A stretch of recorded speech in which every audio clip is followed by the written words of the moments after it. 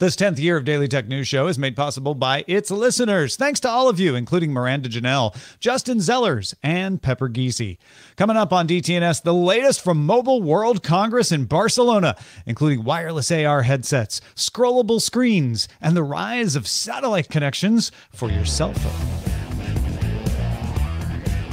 This is the Daily Tech News for Monday, February 27th, 2023. In Los Angeles, I'm Tom Merritt.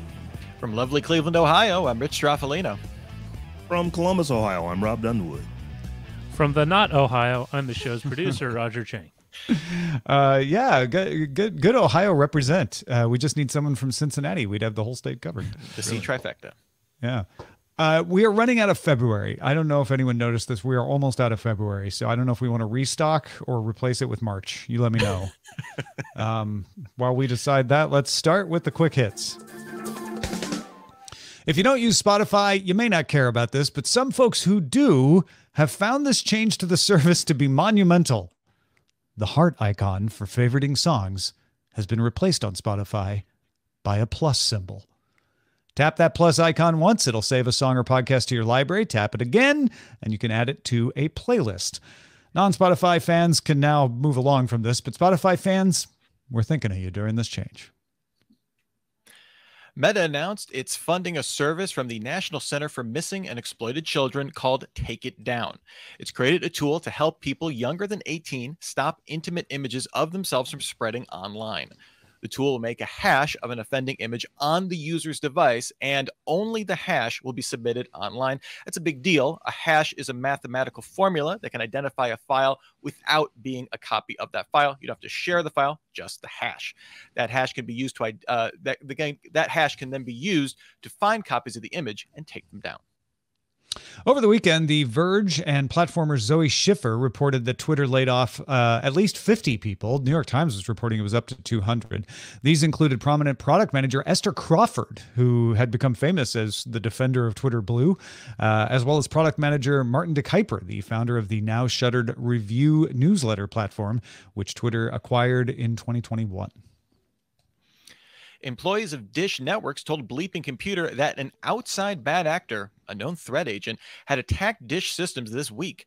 Dish Network began experiencing a major outage on February 23rd. Eventually, it impacted everything from Dish.com, the Dish Anywhere app, call centers, and even authentication services. Users could not access accounts or stream online over the weekend. That seems to have been resolved, but as of today, its main website remains offline. As China's government cracks down on Chinese companies using U.S.-made AI like ChatGPT, more companies are joining in on launching their own homegrown versions. So can't use OpenAI? Let's make our own. Reuters sources say Tencent began working on its own generative AI chatbot called Hunyan Aid, based on its Hunyan training model. South China Morning Post reported that model achieved better than humans for the first time on the Chinese language understanding evaluation test back in November. That is a test that tests how a computer can understand and respond to Chinese text. And that is the quick hits.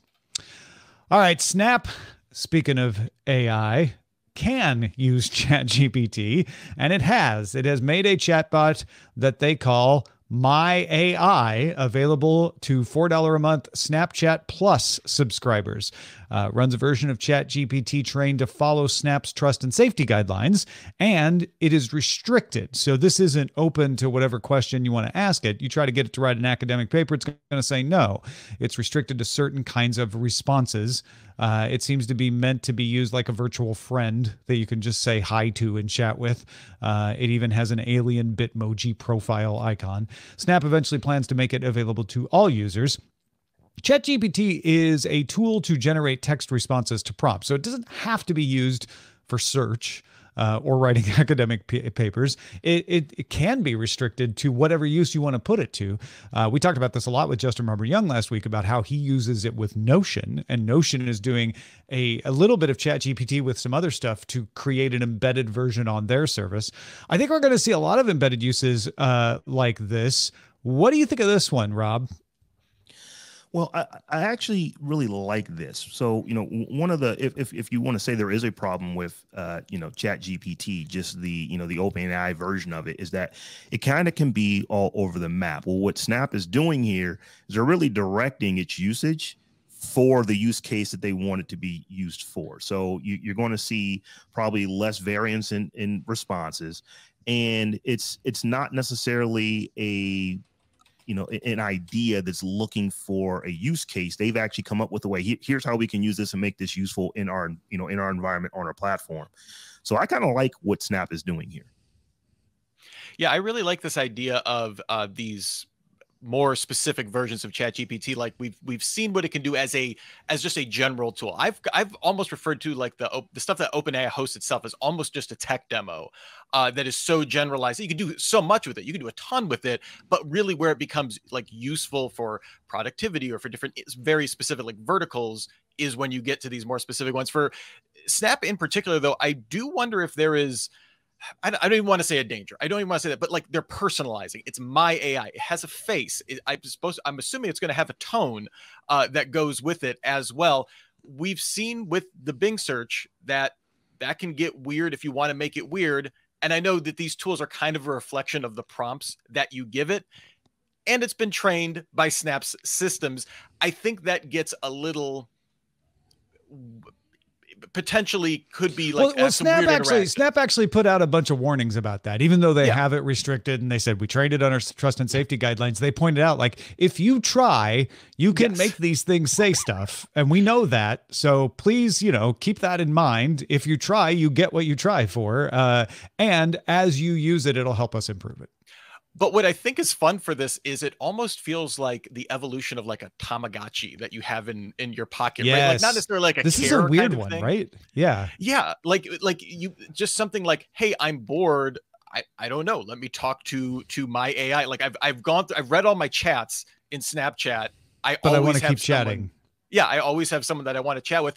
I also wonder if I know we mentioned this can't be used for search, but Snapchat is kind of a very amorphous product when it comes to like searchability of very different forms of content. And I wonder if they could have something where it's much more real time when it's specific to Snapchat itself, and using that as a better tool to kind of surface different content that's on there. That they might said be no search. Harder to play. No, actually, no search. They never. Well, at launch. They're restricting it. They're restricting it from open uses. But all kidding aside, you're right. They might throw something in like that down the road. I think that's why this is kind of weird. Is that I think they're putting it in and going, here's a toy, play with it. We'll see what you use it for, and then that might inform what we do with it.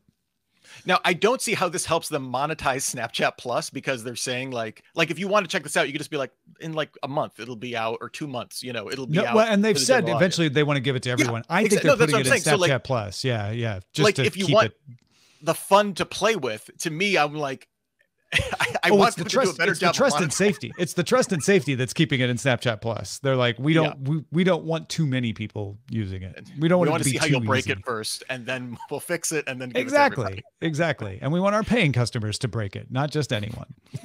All right, let's get to the Mobile World Congress stuff. Yeah, we had so much news coming out of Mobile World Congress in Barcelona. So here are some of the quick kind of look at some of the highlights here. So Rob, start us out here. We saw like one of the big trends was stuff coming out of China, right? So yes, there's lots of Chinese gears coming to Europe. Honor's Magic VS tablet to phone foldable will hit the continent starting in the UK in June. It starts at 1,599 pounds, folds completely flat, and claims a 400,000 fold related lifespan. It's a little pricey, but at least they're giving you double the memory for its contemporary, the Galaxy Fold. I believe this goes up to 512, whereas the Galaxy Fold is only 256. And double the folds of the Galaxy Fold too, rated at least. We'll see. Not IP rated though. That's a big red flag for me though. Weirdly, 1,599 euros, even though it's coming to the UK. They gave the price in euros. Right, Yeah. No, it's confusing. Xiaomi also plans to bring its 13 phone series to Europe after a domestic release in December. So they released it in China in December. Now it's coming to Europe. That's another theme. Phones are coming to Europe.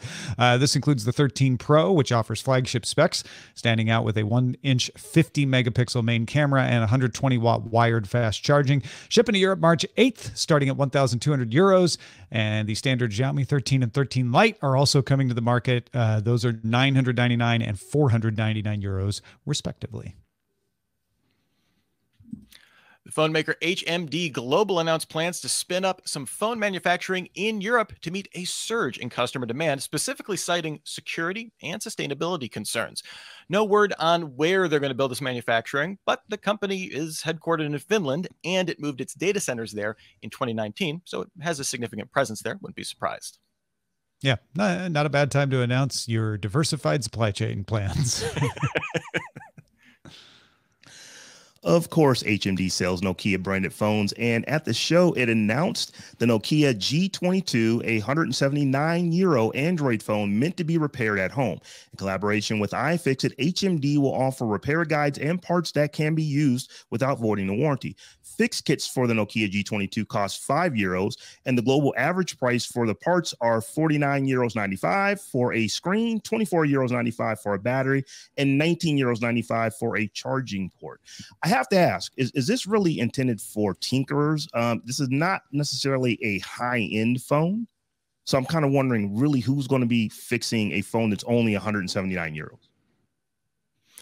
It's a beater phone, right? Like you can give it to your kid, like so you can give it to your kid and be like, I don't use a case with it, like beat it up, and it's going to cost me, 50 is less than 180, right? So if it's simple to do, if it's just, hey, I pull a pin out, I have to, use the little guitar pick looking thing to open it up. If it's not that bad, I'm super interested in this. Probably figuring out the supply chain, maybe to hopefully do it on more. No, I think you're right. It's the person who buys the $1,600 phone doesn't care about saving money. It's the person who buys the 179 euro phone that cares about saving money. So they're the ones more likely to want to fix it. I had never thought about that. That's interesting. Nokia itself lets HMD make and sell phones under its name, but Nokia still sells its own networking gear and has stacks of patents that it makes money off of. To remind everyone of that, Nokia announced a refreshed logo. It looks like it's in the Futura typeface or something similar, with some letters missing in parts in a lighter shade of blue. The new logo does not change for the HMD made phones, just for the corporate version. So you can tell the difference between the two. They really want to let you know they don't make phones anymore. It looks very enterprisey, is what I will say. It is very like enterprise networking gear looking logo. That's all I'll say.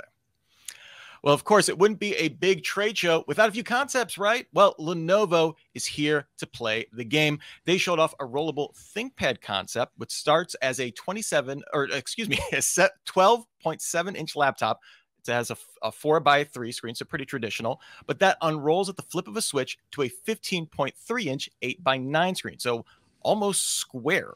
The screen is made by Sharp, and Lenovo-owned also Motorola showed a rollable smartphone concept. It starts out as a squat 5-inch 15:9 screen, unrolls to a 6.5-inch tall boy 22:9. The display actually rolls around the bottom of the phone, providing a small secondary display when stowed away.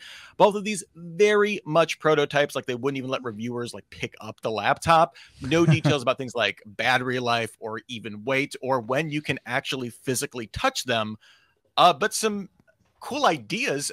One of the reviewers from The Verge pointed out he couldn't even see the difference between no one knew it was a rollable laptop until they pressed the button and it popped up, just like sitting on a table. It just looks like a regular laptop. That's cool to me.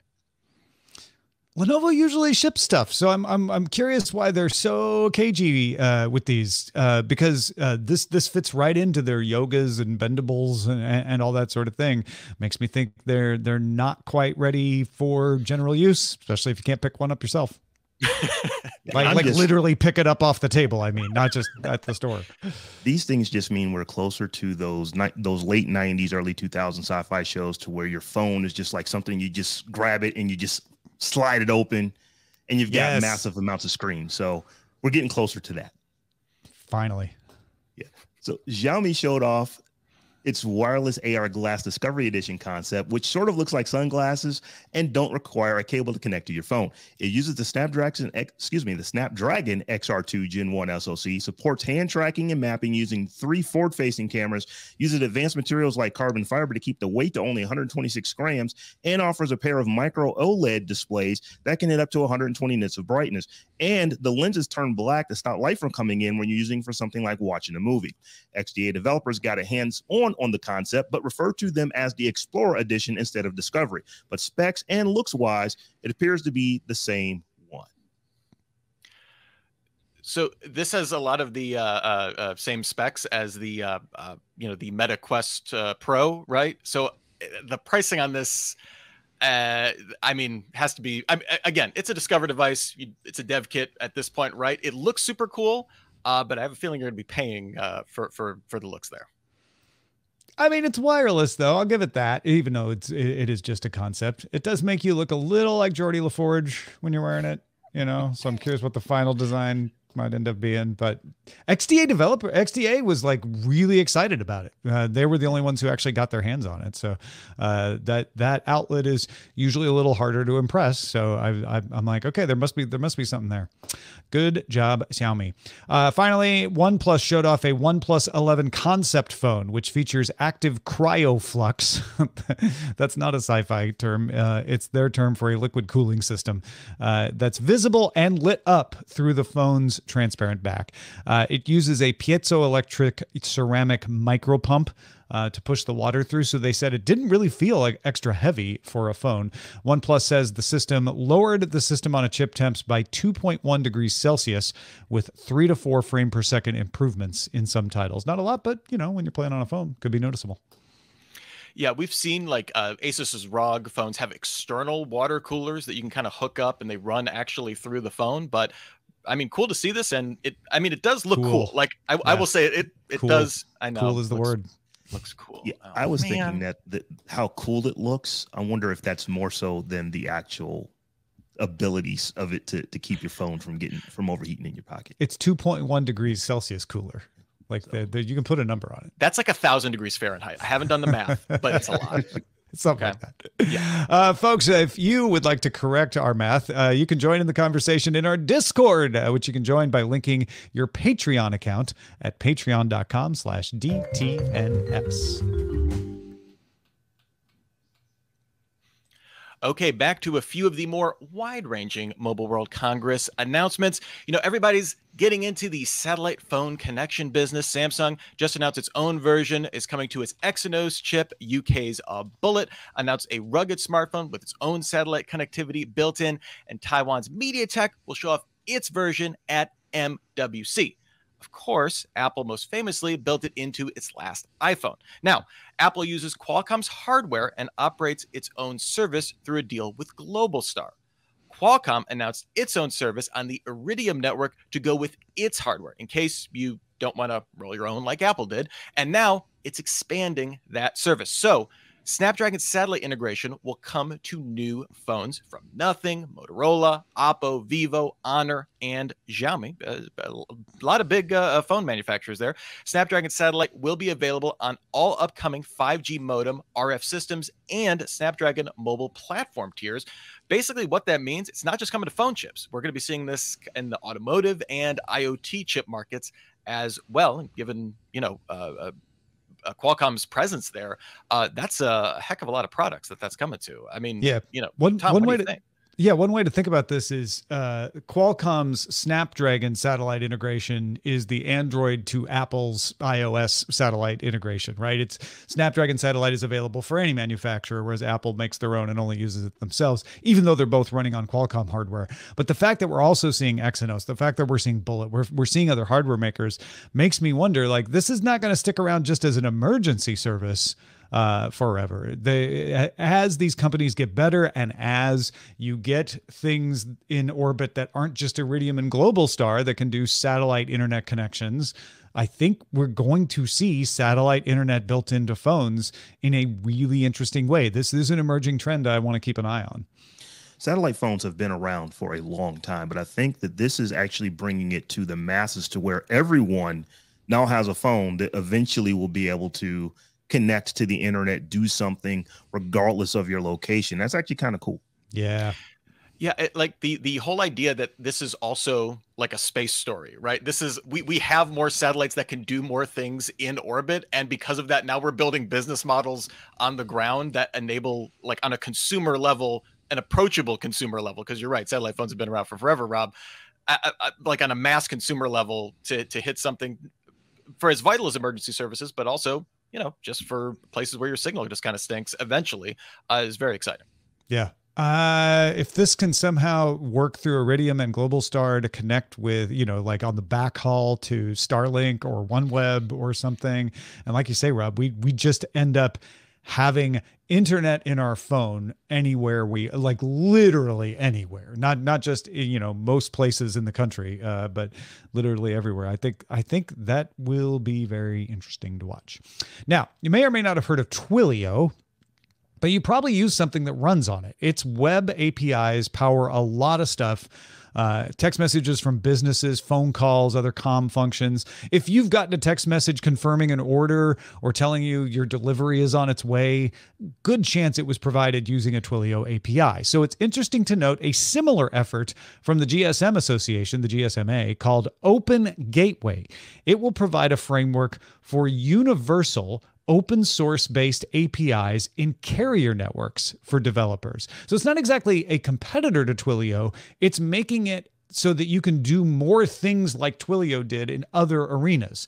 21 carriers are signed up at launch, including Verizon, Vodafone, Orange, Bharti Airtel, China Mobile, Deutsche Telekom, KT, AT&T. All the participating carriers have signed a memorandum of understanding to work on these APIs through an open source project called Camara, CAMARA, which is co-developed by the GSMA and the Linux Foundation. So this is an open platform for developers, which is very good news. And AWS and Microsoft Azure are the first two big cloud providers that are going to provide the access to Open Gateway. It's not exactly a Twilio replacement. In fact, it's going to make some things like location and identity verification or carrier billing cheaper and easier to do than they are now. There are no APIs live yet, but the announcement sets out API specs for 8 services. So at the beginning, they're going to do SIM swaps, legal ones, SM two-factor authentication, carrier billing, device location, among a couple others. AWS and Azure are carrying out that backhaul. And the idea is that by providing these APIs, not only will it make some things easier for carriers, but developers will create apps and services that will increase 5G usage and business. So, you know, it's the killer app theory. So somebody's going to use this to make something that's going to make you want to use 5G. And yes, the buzzwords immersive mixed reality experiences and Web3 applications were used as examples. Whether those end up being the examples or not, I don't know, but that's how excited the people got when they talked about it. Rob, what do you make of this? The cool things about these are APIs. So these programming interfaces are going to make it easier theoretically for pretty much developers to create things that can interoperate with each other. They don't have to go and build everything from scratch. There's there's a platform or a framework out there that you can pull from, that you know how it works, you know how it's going to operate. There's going to be, the more people that use it, the more you're going to actually be able to garner from what other people have gone before you have done. And it just allows you to create really, really cool things. We don't know what's going to come from this, but I would imagine it's going to be really cool stuff eventually. But Twilio had to do a lot of work to make Twilio. If Twilio were starting now, this might make it easier. I do wonder if this will enable like more, I almost want to say like mom and pop, like virtual networks, almost like if you have all of these API services, as long as you're paying to use them and you're paying for the, the carriage on, to use the 5G network or whatever like that. Like that's what excites me about this is all of this stuff is interesting off the bat, other than them calling it SIM swapping, which from a security standpoint, it's what it's called. It's just as Willie Scott said in the chat, it's sad that we have to clarify that we mean the legal stuff. But like, yeah, some kind of mobile virtual network, like down the line, that could just be very easily, like Rob, like you were saying, like these are standards. You can just build off of these. They're part of the terms of service potentially, like down the road. Like that is what is exciting to me of kind of just creating these, whole new entities is kind of fun. All right, we got one more big announcement, right? Right. So Google announced new features across Android, ChromeOS, and Chrome. Fast pair support will soon come to ChromeOS, letting users add Bluetooth headphones with a tap and automatically connect the devices already set up on Android. Android will soon get Google Keep's single note widget to let you check off to-do lists right from the home screen. Where OS will also get a new Keep shortcut to allow you to create to-dos on the watch face. Where OS will get a mono audio mode, color correction, and grayscale modes to improve accessibility. And the latest Chrome beta now supports users increasing page content size up to 300% while still preserving page layouts. I think that the Chrome content size thing is going to be like the closed captioning for the web, where at some point everyone's just going to realize everyone is doing that all the time, and then we're all just going to be like, oh, that's like just like the best way to do it, and it's not going to break the page. I think that's a great win. But as a Google Keep user, the fact that Google did something to remind me that they haven't forgotten that Keep exists and they aren't going to immediately kill it, because I kind of like it, but I wish it could be so much better. Rob, I think we're in the same boat here, right? Right. Absolutely. It's just the fact that they're still keeping it around, because Google, will kill stuff right quick and in a hurry. They're still keeping it around, and it's actually more usable, or will be more usable tomorrow than it is today. So yeah, build into the ecosystem, please. Just keep it alive that way. All right, folks, we set ourselves up for a hard job, which is to cover the entire planet with tech news. If you want to do it right, you just pick the area you're in, like Nate Langston did. Nate and Ian are doing text message if you want a UK perspective on the tech news. And Nate is back to share what's going on with UK encryption law on the next text message. Long time no speak, everyone. Thanks for having me back. And this week, we have talked quite extensively about Signal's threat to leave the UK if Britain passes an extremely controversial law over here that would prevent, essentially, encrypted messaging products from being legally operated. So we've talked about how that might even work. What could the implications be for larger messaging apps like Meta's WhatsApp and others? And you can find that conversation alongside all of our shows at uktechshow.com. And we would love, love, love, love to have you listen. Thanks, guys. I just did, and I can highly recommend this episode. Go check it out, folks, uktechshow.com. Thank you, Nate. Let's check out the mailbag. We talked previously about how some Major League Soccer games would be broadcast on TV, even though Apple has the streaming rights. So Andy in Montreal wondered if that meant you could stream the ones on TV through the broadcast partner streaming apps. He said the TSN channels are using the American Fox feeds, and you can stream from the TSN app. Now, that being said, most of the games will not be on TV, so it's probably still going to be worth it for folks to get the Apple TV Plus service if they want all their favorite teams' games. But, good to keep in mind. Thanks, Andy, for writing in.